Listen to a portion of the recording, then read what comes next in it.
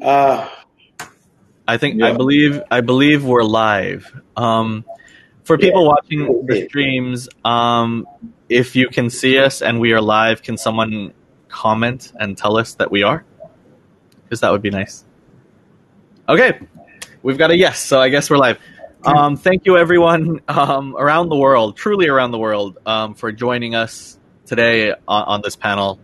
It is 3:30 in Thailand, 4:30 in Malaysia and Shanghai, 3:30 in the morning on the East Coast, and midnight in California, and that's where our panelists are today. So apologies to the people staying up late in the middle of the night just to join this panel, but thank you so much for being here. Today's panel discussion is about the impact of the recent U.S. elections on Asia. Because we're a more economic-minded forum, this will largely focus on the economic, but we can always touch on the political as well. I'm pleased to have with us Vijay Eswaran of the Chi or QI group, depending on who you ask. He'll tell you more about that in a second. Harry Wee, who's out of Shanghai with Clearview Partners. Gunjan Sinha with Metric Stream out of Palo Alto in California. And Ron Sommers, who is the Chief Executive Officer of the India First Group, and he is in Washington, D.C. Gentlemen, could you briefly introduce yourselves and your company and how it relates to the topic? Let's start with Vijay. QI Group basically started about 98. We based out of Hong Kong. We are an e-commerce operation somewhat in the style of Amazon or Alibaba, and we operate in some 100 over countries across the globe. We have about 18 million customers worldwide, and in essence, we are both an e-commerce platform as well as we are into direct sales, manufacturing, and a whole host of other activities. So having worked and studied and lived in the U.S. for nearly a decade, I have some input into that as well. So in a nutshell, it'll be a very interesting discussion. I'm looking forward to it. Harry, could you go next? Yeah, sure. Hi, good afternoon, everybody. My name is Harry Hui. I'm based in Shanghai, where everything is kind of back to normal and things are getting busy again. In some ways, I actually missed the COVID because it was a little bit good quality of life then. But I run a private equity firm called Clearview Partners, and we focus on the consumption thesis of China. And so we have invested into 32 companies over the last 8 years. We manage about $1 billion of assets under management, everything in health tech, marketing tech, e-commerce, automotive, and education. And I guess the one point I wanted to open up with this panel is that what's really interesting is that China is going to be very likely the only one of the industrialized nation that's going to see a growth in GDP, while the rest of the world is looking for a contraction. And that represents and actually presents some very interesting investment opportunities in the market. And this election is going to have some impact to this thesis. Perfect. Thank you, Harry. Gunjan, do you want to go next? Yeah, no, sure. Hi, I'm Gunjan Sinha, and I'm the chairman of Metric Stream, one of the global leaders in risk management software. I've been in Silicon Valley for the last 30 plus years and been a kind of a quintessential entrepreneur, creating companies and building companies globally. So nice to be here on the panel. Sorry, my mic shut off by itself for a second. Thank you, Gunjan. And finally, Ron, could you do an introduction as well? Yes. Hello, everybody. Good morning. It's 3:30 in the morning in Washington, D.C., and it's been a great program so far. I've had an opportunity to listen in a number of different panels. I'm with India First Group. This is a firm that I began in 2014 after running the U.S.-India Business Council for 10 years here in Washington, D.C., and that is the largest bilateral business association advancing commercial ties between the United States and another country. So I'm very proud of how that has grown and how that has taken shape. The U.S.-India relationship is going to be key to my comments this evening. And then prior to that, I lived in India for 12 years. So that's my good luck. It really had given me a nice anchor in the Asia region. I worked earlier in Indonesia to that, but the bottom line is South Asia was where I really spent my biggest part of my career. I still do. And I look forward to commenting tonight about how the U.S. elections will have an impact on Asia. Thank you. Perfect. So let's start off with the elephant in the room. It's now November 30th. The current U.S. president has still not yet fully conceded, even though the results over the last few days have pointed to a likely Biden presidency. Donald Trump, over the last 4 years, has brought his own unique brand to the White House and the Oval Office. And I am wondering, for each of the panelists now, how has the Trump presidency affected your business, and how has it affected the U.S. relationships with the countries that you deal with in Asia, whether economically or politically, whatever you want to touch on? I think we could start with Harry because China is obviously one of the big talking points that Trump has addressed over the course of his presidency. What has his impact been in China? Yeah, I guess a couple of key points. The first thing is that I think we could largely say that we here in China can breathe a sigh of relief that the last administration is behind us. The second point is that there is anticipation and a bit of more optimism now in the country to working with an administration that will likely bring about more predictability and more towards hopefully globalization and multilateralism, which has served everybody well. The tariffs that the Trump administration has put on China has now largely, since May of 2018, been deemed or viewed as ineffective in that it really hasn't changed very much. It has now been merely a tax on the U.S. consumer, and the export numbers out of China have in fact gone up in the same period, and the deficit hasn't really gone away. So I think there is a little bit of maturity, and there's a little bit of a positive anticipation going forward that this new administration is going to bring things back to a little bit more normality. In my recent meetings with various ambassadors and consul generals from U.S. and Europe, I actually also noted that there has been a shift in tone in the conversation and the discussion. A little bit more of rationality rather than the irrational rivalry that we have been seeing for the last 4 years. So hopefully the performance of the country during the COVID has also proven that it has beaten the pandemic. And now that the country is back on track and things are back to normality, it also represents a very, very good area of opportunities to invest, particularly in many countries around the world where they're living in negative interest rate territories. So I'll stop there. Perfect. Thank you. I mean, that's really interesting. Obviously, we kind of saw the impact of Trump on China. It's made headlines for the past 3 years, 4 years. But that's not necessarily the case with every country in Asia, right? Some countries have welcomed the Trump presidency. I mean, India's Modi has been quite friendly with Trump. I mean, Ron, do you want to expand on that just a little bit? Yeah, let me jump in, and I can offer an interesting counterpoint in the sense that I think Trump has been exceptionally good for the U.S.-India relationship. And I think a recent example, and we need to discuss it, is this whole quadrilateral dialogue that's underway to basically offer an alternative to the assertiveness that China has been flexing. And when I say China, I mean the CCP, I mean the government, I don't mean the people of China, but there have been a lot of incidents in the region that if you go back to 2017 at the Bhutan border, Doklam, that had a big impact on India. It reminded them right to the present of the old war that they had with China back in 1961. We've seen the Hong Kong fiasco take place in recent months. We continue to see the expansion of the South China Sea.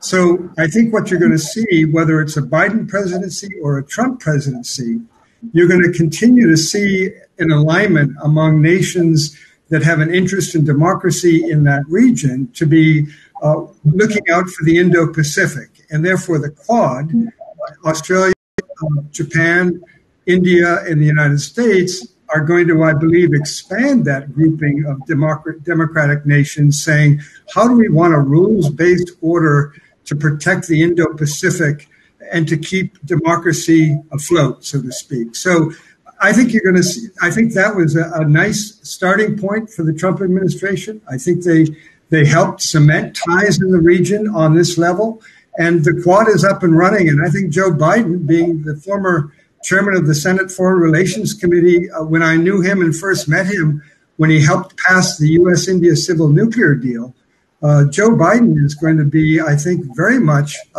aligned with what Trump started with the Quad and actually carry it forward. Do you think because of the issues that you mentioned, not to mention human rights concerns in places like Xinjiang, do you think that the Senate's going to pressure a Biden presidency to not engage too closely with China economically as things were before in the Bush and Obama years? Do you think there's no going back to those economic high points? Let me allow this to segue to my other colleagues on the panel, but my personal experience has been in the last 9 months. I've been working with a client, Gilead Sciences, which is actively licensing their antiviral drug remdesivir to 7 Indian companies who have been extraordinary in being able to scale up and produce volumes of remdesivir for 127 countries in the Southeast Asia region, and at a lower price because of the generic capabilities that India holds. And what I see happening is I see a kind of a concern about China, unreliability factor, the possibility now all companies, American companies, are thinking about how do we decouple gently and how do we retrench ourselves. Let's take a second closer look at India. And I'm not talking pharmaceuticals. I'm talking about all kinds of companies are thinking about how do we now realign with India? How do we do more in India? And I see the real beneficiaries also being Vietnam and Thailand. So as I watch COVID take place and the Indian pharmaceutical industry step up to be able to offer the remdesivir to 127 countries around the world by virtue of this licensing arrangement, voluntary licensing arrangement between Gilead and these companies, I see many companies now thinking, how do we now retrench in the region and look outside from where we had been looking, which is almost exclusively China. They're now looking at other opportunities in the region.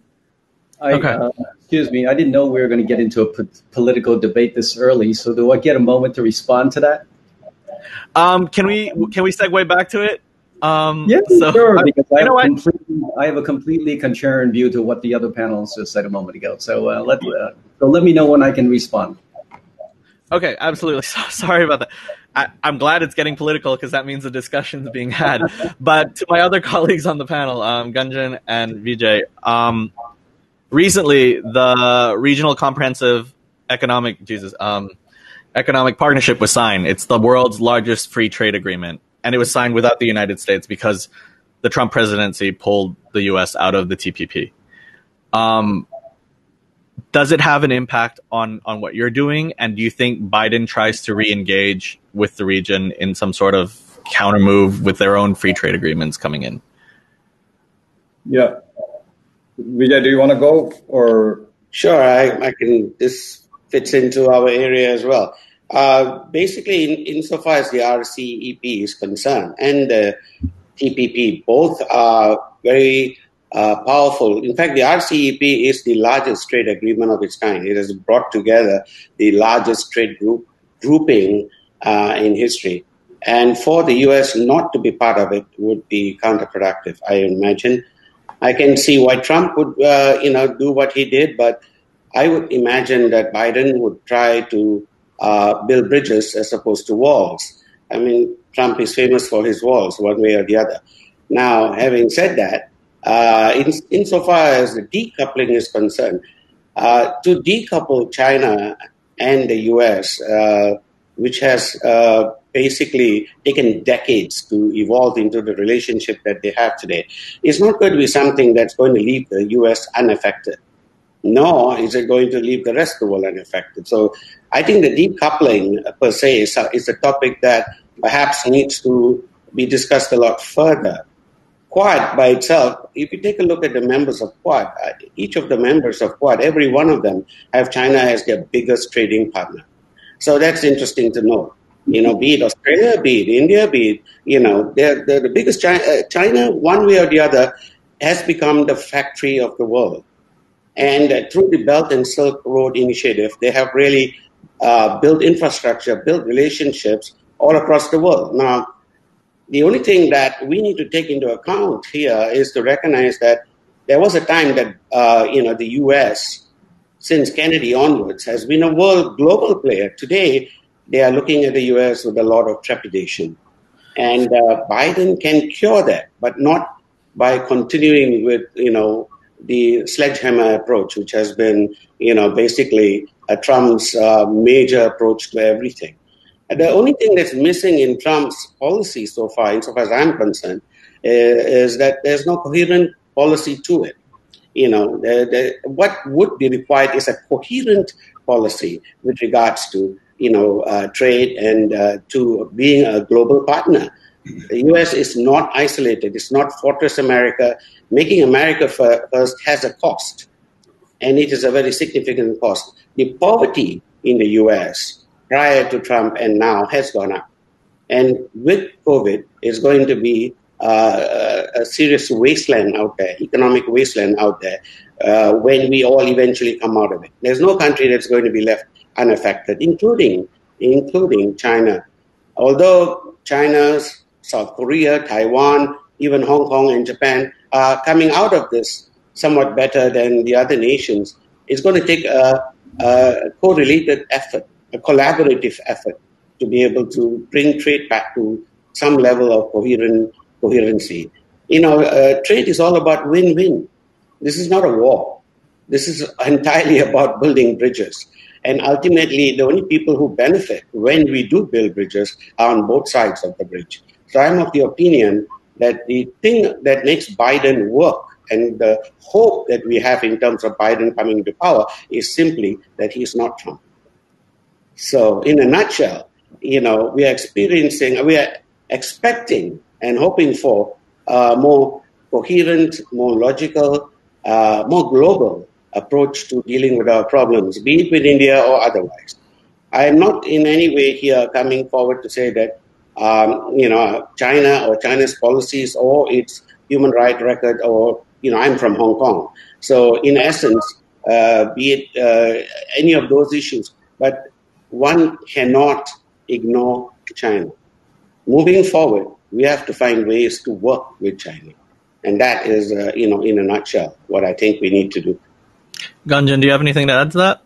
Yeah, no, a great conversation, and I would firstly note that one of the points that Harry mentioned, and I would say that the tariffs, while they were initiated with whatever intentions were behind it, they haven't really done the work that they were supposed to do in the first place. So I would kind of concur with the view, and I think the point which is very clear now is that with the Biden administration, you're going to see more openness to bilateral dialogue with China. That's going to start. And I was actually on a Zoom call with Biden and Susan Rice, who at the time was potentially being considered for Secretary of State. This was last Sunday before the election. And believe it or not, he was talking to the CEOs in Silicon Valley, and 45 of the 60 minutes was on U.S.-China relations. Yeah. What that's telling us is that that's going to be the next 4 years is going to be a lot of this is going to be while there's domestic issues in the U.S. like the pandemic and all the the economic plight and everything else. There's going to be a huge conversation around U.S.-China and China global relations and how is that going to be approached in Biden era. And I think he's going to take a very front and center approach to what I call more orthodox policy approach. I think, Vijay, you touched upon that, more traditional approaches, but approaches that have been proven to work, like multilateral approaches of creating trade pacts and so forth. But they're going to be fundamentally, creating a competitive strategy that's going to decouple US-China to a certain level and then build, kind of US competitiveness back to a level which US aspires to attain. But this geopolitical kind of strategy is going to play itself out in the next 4 years. And whether he gets a second term or not is going to wholly quite a bit depend on how this issue gets handled. And it was interesting to me that for 45 to 60-minute conversation was on US-China. The IP risks were the front and center. Right. How you deal with Taiwan was an issue, especially with all the dependence on semiconductor companies, with companies like TSMC and so forth. So the good part is the dialogue will become, the US will get a much more multilateral approach, and the whole IP risks, the climate risks, the market access, all those issues will be on the table. But, I do think it will be less volatile, more orthodox, and a policy-based approach rather than just rhetoric and combative kind of methods which normally do not work.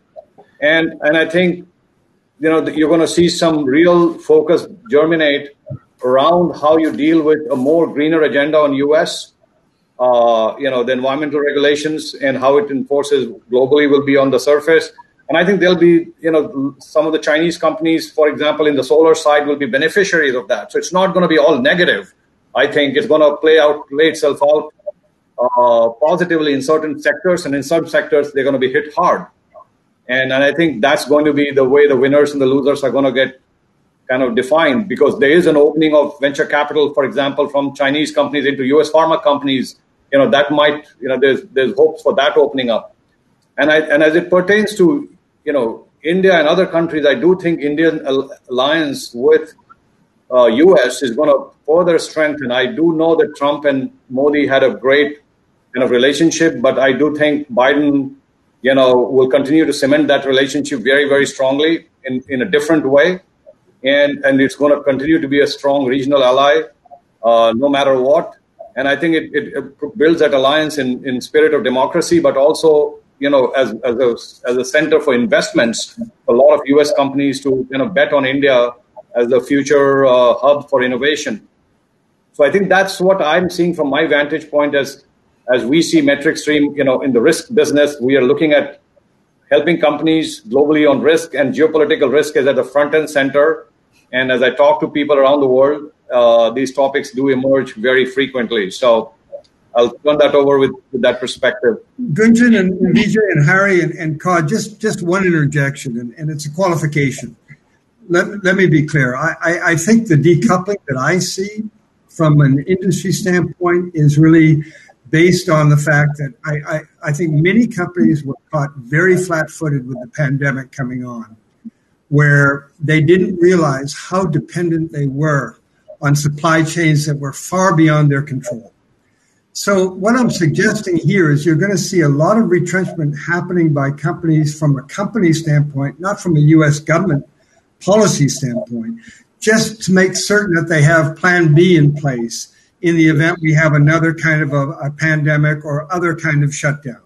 So when you think of PPE, when you think of API, the active pharmaceutical ingredients which make remdesivir, my goodness, how many companies were caught flat-footed, unable to be able to produce or react to the virus, when in fact everything was far beyond their control. And one last point, and it's a positive point. I really do believe that India is going to play a major role in helping disperse the vaccine or the vaccines that are going to be soon coming to market to the rest of the world. And that's another story and another day, but India has proved extraordinary agility to be able to go to markets and places where no other companies could even think of going and get medicine that's very high quality at lowest possible cost to people who need it most. That's an extraordinary tribute to Indian business and Indian pharma. Harry, your rebuttal. Harry. Look, it's not really a debate and so forth, but let me offer a couple of statistics. At the recent American Chamber of Commerce survey in China, amongst all of its CEO, that's doing approximately $500 billion of revenue. And in a recent survey amongst all of the European Chamber of Commerce, that's doing about 550 billion euros of business. On their chances or plans and intentions of decoupling in the next 3 years. The statistics came back to 85 and 90% resounding no. So there's a lot of rhetoric about decoupling as if you can light switch this and simply move your factory out and have to go to a different country, have the roads, the infrastructure, logistics, freight costs, and so forth magically appear as if this is some easy move. It's just not realistic. And it's also not a government decision. No government incentives, as much as Abe has said, move back because the Japanese government will pay for it. Well, nobody's taken up that offer. So I think that decoupling should be redefined in terms of diversification. And I think this has already happened.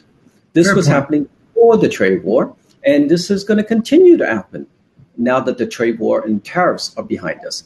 Apple will build factories in Vietnam, will build factories in India, but they're not going to take factories necessarily out of one market and move to another market. That's the simple diversification. And as the former CEO of a multinational company, that's what you should do. But let's not make it a zero-sum game. So that's my first point about decoupling. And the second point I want to make is that I actually agree with the India First gentleman that India is in a very, very good geopolitical sweet spot. I mean, it's shifted away from a non-alignment agenda to now an alignment platform that hasn't done so in decades.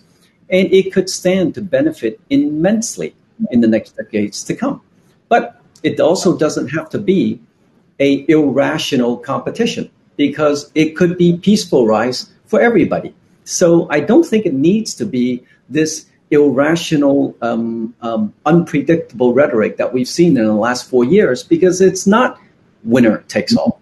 It is globalization, and globalization has proven to be very, very successful and good for everybody in the last 70 years. But Harry, let's not make this just a U.S.-China discussion. I mean, China has been on the border of India, up in Kashmir and up in Ladakh and over in Doklam and Bhutan, and pressing on the borders. I mean, there's been a lot of tensions created between other countries other than the United States by China. And one would wonder, my goodness, if this is China's rise, which we celebrate, is this the direction we want to go, where we all kind of have to tolerate this kind of new assertiveness, which is concerning? And if you're sitting there as the foreign secretary or foreign minister of India, you've got to be wondering what's happening to the north. It's not a pleasant experience, I'm sure. Well, I would retort. Can I interject for a second and just? I would retort to that comment this way. Whilst you're talking about the concern about an assertive China, why don't you reflect on the assertiveness of Western countries around the world? Why don't you reflect on the Western aggressiveness around the world and how the rise of the Roman Empire, the rise of the Athenian Empire, the rise of the German Empire, the rise of the Japanese Empire, the rise of the Ottoman Empire has always led to warfare. But not a single shot or war has happened in the last 40 years. So why do you single out and isolate that as if this is an inevitable? You're only picking a war with yourself. My question to the panel is this. China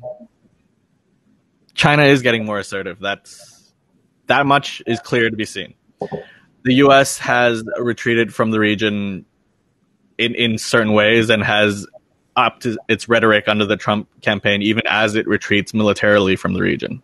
That's also a fact. What I want to know is, under a Biden presidency, to get us back on topic, do we see the U.S. reasserting its military, its economic, its political forces to the region, or does it continue its retreat? I see your hand, Gunjan. You can go ahead. Yeah. No, and I'll tell you from my vantage point on what I see the signals coming out from Washington D.C. and is definitely maybe the combative approach that Trump had in words and the volatility that he carried. Maybe that will subside to a more orthodox, more traditional style of diplomacy. But I do think that you're going to see an accelerated tone of soft power and hard power diplomacy from Washington, D.C. And this is going to be the center stage of the Biden administration for the next 4 years to show And one of the advantages Biden has, he's seen what didn't work in Obama administration. He was the vice president. He got his grooming there as the number 2 executive in the Oval Office. So he understands what didn't work. He also saw what Trump did and the cause and effect of the tariffs, for example, to Harris' point. Some things do not work when you do it just in a blunt way. So there is going to be sophistication here. But it's going to be a game of chess, which is going to be played with a combination of soft power and hard power coming together. And I think that's fair play in globalization, and U.S. is going to take it very seriously. And I do believe that, depending on how well a job he does, he either comes back for this round 2 in the second term or he doesn't. And I think that's the test which is in front, which both bipartisan groups are going to, in U.S. are going to count on that, and that we are hearing that discussion already in the circuits in Silicon Valley and Washington, D.C. for sure. But do you agree, though, Gunjan, that, and again, let's be careful of the wording, but the reality is you're going to see a Biden presidency, if he becomes a president, have a view on China that is different than any view that was taken during the Obama administration. In other words, actions by China in the last 4 to 6 years have caused Joe Biden to evolve in understanding that there's a new kind of a China that had not been there previously. The same for India as well, Ron. Yeah. So I do believe that, China today is different than China was 4 years back or 6 years back. So the markets have evolved, the forces of, of how the global trade works, that's evolved. And I think, people have understood what doesn't work. I mean, a lot of what Trump did, even if the intentions were, fair, it didn't pan out the same way. But part of this game is going to require, assertiveness on U.S. part in a different way. To maybe it's multilateralism, maybe it's going to be more investment in trade, more securing supply chains properly for the U.S. businesses and even businesses. We are seeing third-party risk management as one of the themes, and MetricStream serves many of the global multinationals, and our software now is being used for third-party risk management. And again, I do agree here with Harry's view that it's not going to be displacement out of China as much as it's going to be diversification, because you've got to start thinking about multiple destinations where you're going to do manufacturing or service chains you're going to build. Vijay, so, yes, Vijay. Yeah. So you can clearly see that this conversation has become about the U.S., China. Yes. And as the 2 people who live in Southeast Asia from ASEAN countries here, what does a Biden presidency mean to ASEAN people? Because obviously the conversation for the next 4 years will be China, India, and the U.S. For us, where do we stand? How do we manage what's going forward? Comment first to Ron. His comment on the fact that Biden has to deal with the new China, the same could be said for India, because India under Obama has also evolved, and it is a different India today. And having said that, the fact of the matter is India needs to also think in terms of opening up. It's been so long non-aligned. It hasn't learned to build bridges. And therefore, because of that, ignoring the great opportunity that the RCEP, they pulled out in November, which to me is a blunder. You say India needs to open its borders. India needs to, work harder on, becoming a global trading partner that it wants to be. Now, if it wants to, it has to open its dialogue. And ASEAN is right there on its doorstep. ASEAN is India's doorstep as much as it is China's. And, China has worked very actively to keep at least the Indo-Chinese segment of ASEAN actively engaged, be it Thailand or Myanmar or Laos or Vietnam for that matter, and Cambodia in particular. They have worked extremely hard in building bridges over there. Now, India has the greatest entry into these markets because linguistically, culturally, traditionally, even spiritually and so on, they are all interlinked. And the fact that India is not making inroads into ASEAN, to me, which is right there in its threshold. Let's be real about this. The real challenge is not going to be the northern border between India and China. That's been going on. Those skirmishes, that saber rattling has been going on for decades. It's been there, long before I was born. So let me point out to you That is China. China is going to saber rattle because it's part of its strategy. But China also has been constructively and industrially building ports, airports, infrastructure right across Asia into Central Asia, on into Africa. Today, Africa has become China's back door. And that is also because India was looking the other way. It was India that was ahead of China 2 decades ago in Africa. So if you want to pick on that, that would be something good. If someone can get this message across to India, Ron, I seriously hope you would try, because they need to open up. They need to understand that the world moving on ahead. What has happened here? I understand with your point on, the fact that supply chains across the world have been scattered, shattered, and so on. At the same time, amazingly, Amazon has tripled its business. So has, every other e-commerce, company out there. And they are delivering to your doorstep, wherever you are. I just bought something from your neck of the woods, and it was delivered to me yesterday. And it's amazing.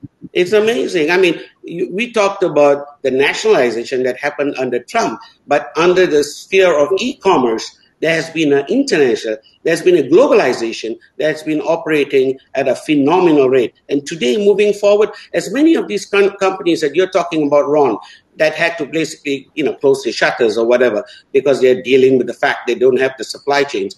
As many as that is happening, there is also equally that many companies that are switching over, making full use of e-commerce and recognizing they could be in Kansas and still deliver, right across the world, here to Malaysia or to Japan or wherever they could be. They need to see the world. What they need to see right now, Ron, is seriously they need to see the world as their marketplace, which China saw 2 decades ago.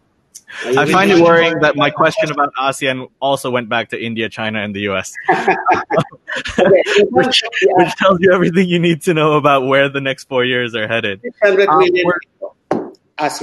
We're opening the floor up to questions because we have 10 minutes left. 45 minutes is honestly not enough time to talk about this topic. We could probably go for 2 hours. But we are so if people in the audience, if you have a question, just type it into the comment section and I'll read it out to our panelists. As we're getting started, let me play the devil's advocate for a second and ask my question to Harry. Harry, obviously, a lot of the people on the panel and a lot of the people that attend Horasis are very involved in the business and economic side of things, and a stable, prosperous relationship between countries is beneficial to trade. Do you think that with the direction that the CCP has been heading with the saber rattling, it makes it more difficult for people like yourself to engage in cross-border trade? Or do you think it's been Teflon coated and you don't feel that impact so much over the last 4 or 5 years? So, look, I don't represent the government. I don't speak on behalf of the government. I can only offer my observation and point of view on the ground and doing business here. I think on the ground and on the business is that I often hear the term saber rattling. But I think it's important to distinguish to which audience these messages are being said to. The messages that the government seems to be very clearly promoting to the world and to the audience domestically are 2 things. They want to continue and preserve globalization. And in China, they want to continue to have a dual circulation. So you could only you could judge a government by the policy changes that it's going on. I mean, there's an old saying, right? In America, you could change parties, but you don't change policies. In China, you can't change the party, but you're seeing a lot of changes in policies. So to Ron's point earlier, the America of 6, 7, 8 years ago is very different than the America today. The China today is very different than the China of 6, 7 years ago. And as we continue to evolve, you're going to see that China is going to look to defend its interests, defend its rights. And so I think that's only natural. But on balance, you would have to say that, take the COVID as an example. During the COVID, China was the laughing stock of the world when the virus first began in Wuhan. everybody ridiculed the lockdown policy. CNN, BBC, everybody globally ridiculed the country when very, very little information or imperfect information was going on. And yet, when it emerged and came out of it, has there been any media around the world that's given it any credit? And so, in that sense, I think you have to be perhaps a little bit balanced in assessing what it is saying and what it is doing, and ask yourself the question, is your view of China an updated view of China? And second of all, does China have a right to defend its interests outside of China?